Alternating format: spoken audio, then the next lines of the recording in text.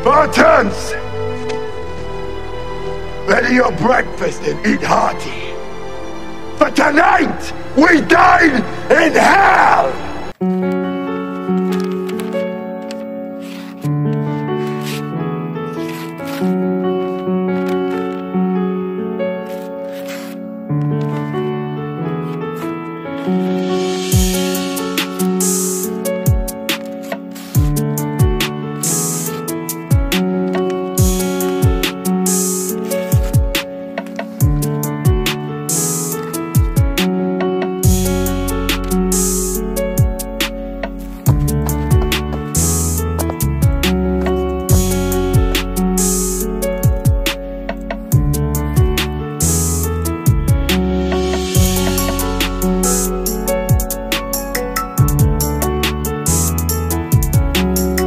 How's it going, YouTube? Parasite Generation back with you today to do another video on a blade from Gerber.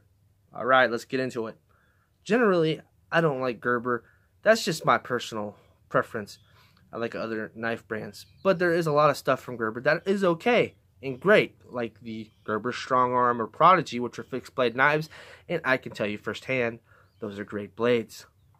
But I've had some personal experience, bad experience with Gerber in the past, so it's kind of turned me off to a lot of their products. But it is what it is. Everybody can love or hate a certain brand. It happens with every brand. There could be a bad one, and I understand that, but it is what it is. Now, this right here is of the Gerber Paraframe 1.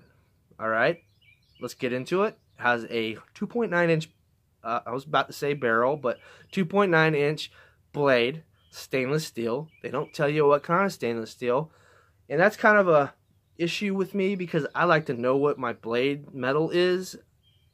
It's not that big a deal, but just for me personally, I like to know what it is, even if it's a crappy stainless steel. And I know this is a crappy stainless steel. I just like to know what it is. I like the design of the blade itself. Very nice. I like that clip point going on there. It is a frame lock. I like frame locks. It's very strong and secure.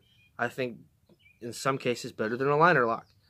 Has a nice secure pocket clip because I'm a big sucker for a good pocket clip, because before I got into knives, I would just buy the crappiest knives on the planet, and the pocket clips would come loose and they'd fall out of my pocket and I'd lose them. And that's a big pet peeve of mine, is when I lose a knife because the pocket clip fails. So that's good.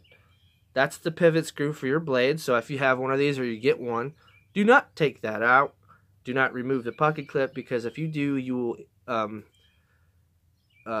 ruin the integrity of your blade. The blade will be wobbly. It'll close on you. So don't do that. Has a lot of space inside there to blow lint or dirt or whatever the hell gets in your blade. Has 4 spacers held together with these screws. I suggest when you get it, if you buy one, you don't have to buy one. I'm not telling you to buy one. I'm just reviewing this knife in general. One of the screws fell out, so I suggest take them all out and Loctite them, which is what I've done. I only have had this knife for about 2.5 weeks, and the screw already fell out on me. So it is what it is. Has 2 thumb studs on either side for opening. Now the opening is still stiff. Now I have for the past 2 weeks just been doing that, and majority of blades that I've had that were stiff, and I did that for a while, worked themselves out. But this one seems to be still as gritty as the day I bought it. A complaint that I do have on the frame lock, and I understand that it has to have a lot of tension to go over and hold the blade, but I'm telling you, man, it's very tough to put that frame lock over to close the blade, especially one-handed. I like knives that are one-handed because I work when I'm working, I'm holding what I need to cut, and I want to get my knife out and open it up one-handed, do what I need to do, and then I like to close it and put it away one-handed majority of the time. but I can't do it with this. I have to use two hands. Alright? So that's a big downside for me. It might not be a big deal for you. So that's not a big deal to you. So if that's not a big deal to you, then go for it. Has not very good edge retention. Actually, some of the worst I've seen. But this is geared towards people that just want a work knife. It's not really geared towards a lot of hardcore knife people. I'm getting to be a hardcore knife person, but this is geared to people that just need a knife and want something that works. And this works, trust me. But the edge retention is very bad. It lasts about half a week with me. A lot of my other blades will last a week, week and a half, up to 2 weeks on some of them before I have to sharpen it. And yeah, it is what it is. If you know how to sharpen it, it's soft stainless steel, so it's easy to sharpen, and that's good, but it doesn't last very long.